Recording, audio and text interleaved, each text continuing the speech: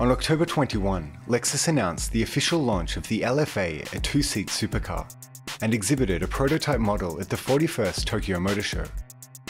Scheduled to go into production in late 2010, the LFA has a newly developed V10 4.8-litre engine.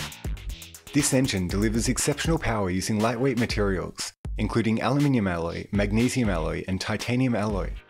It is also very compact, smaller than a conventional V8 engine, allowing optimal weight distribution. 基本的には、世界最高峰の、性能と、それとどの車にもない独特の走りの楽しみとか喜びとか、そういったものを同時に実現した車というふうに思ってます。The LFA also features independent, electronically controlled throttle bodies, which ensure precise air feed to each of the 10 cylinders. A 6-speed automated sequential gearbox transmission, and an electronically controlled braking system that ensures ultra-powerful yet stable braking, enabling highly responsive driving.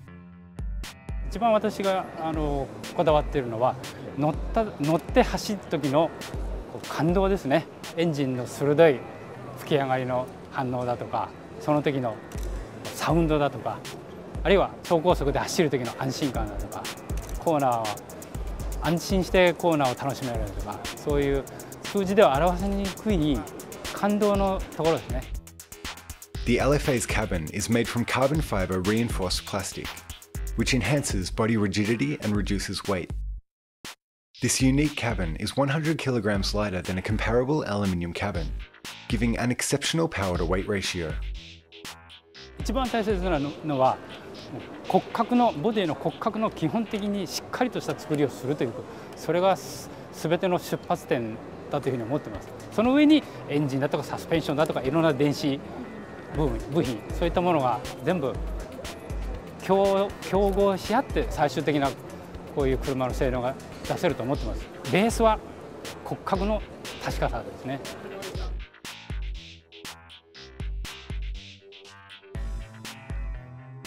Lexus will sell only 200 units in Japan, 150 units in Europe, and 150 units in North America. The recommended price will be about $375,000 US. Customers will be selected in spring 2010. The LFA will be produced between December 2010 and December 2012. DigInfo News.